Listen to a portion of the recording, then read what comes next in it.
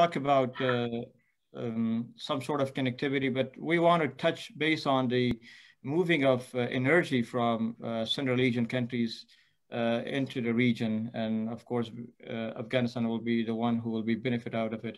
Could you please talk a little bit about the regional projects such as the CASA 1000 TAPI pipeline and the TAP high voltage transmission line? Yes, absolutely. And this links very, very well with your question to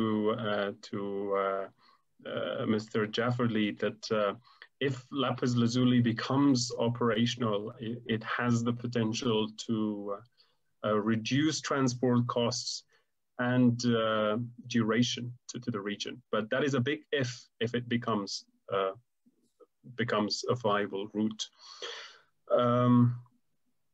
With regards to these mega projects, these are the kind of regional big projects that connect more than one country, right? So TAPI, let's say, connects Turkmenistan, Afghanistan, and Pakistan, and India. TAP is the one that connects Turkmenistan, Afghanistan, and Pakistan.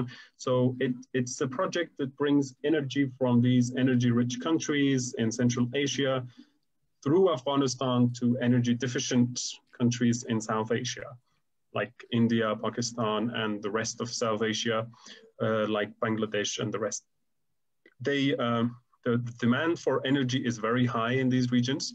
And these projects are, these projects are very good in theory. They're like BRI or CPEC.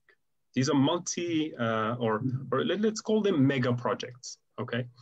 And these mega projects have huge potentials, conditional if they become feasible, if they actually happen. Take TAPI, for example. It has been going on. I think discussions about TAPI and it should happen and it should become operational has been going on for over 40 years. Mm-hmm. I think it started at the time of Dawood Khan, and then Taliban signed an agreement when they were in power. And then the current decade, in the last 20 years, we have had talks of TAPI. And interestingly, we had we launched the same project 2-3 times. But I believe, or I'm very critical of feasibility of these mega projects for a number of reasons. These mega projects are very technically very complex, and they are very, very dependent on multi actors. So let's say this TAP project from Turkmenistan goes to Afghanistan and then goes to Pakistan. Turkmenistan needs to attract investment, needs to build the entire infrastructure, bring energy or the gas, which is it's a gas pipeline, needs to bring the gas to the border of Afghanistan. Let's say they bring it to Torghundi, right? If I'm not mistaken. And then Afghanistan will have to attract investments from the private sector. Obviously, the government doesn't have the type of resources to invest in that project. So to attract all sorts of investments and then ensure that the infrastructure for this project crosses through Afghanistan and reaches the border of Pakistan.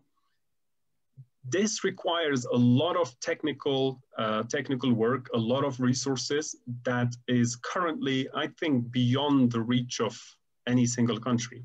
And the security issues and challenges in Afghanistan doesn't permit and hasn't permitted this project become a reality. But in theory, it's a best project. It's a very good project. It will have a lot of positive externalities if it happens.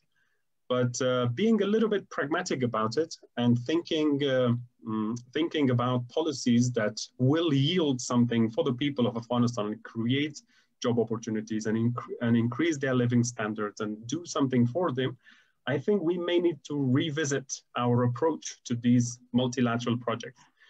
Take all of these from 2TAP to CASA 1000 to TAPI to TAP. Which of these projects have happened and what percentage of them have happened over the past 20 years? The two sub-regions remain very, very disconnected.